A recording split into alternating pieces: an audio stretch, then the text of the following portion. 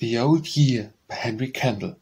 It passed like the breath of a night wind away. It fled like a mist at the dawn of a day. It lasted its moment, then backward was hurled, and ever increased to the age of the world. It passed with its shadow, its smiles and its tears. It passed as a stream to the ocean of years. Years that were coming were here and are over. The ages departed to visit no more. It passed, but the bark on its billowy track leaves an impression on waters aback. The glow of the gloaming remains on the sky, unwilling to leave us, unwilling to die. It fled, but away and away in its wake, where lingers is something that time cannot break. The past and the future, joined by a chain, and memories live that must ever remain.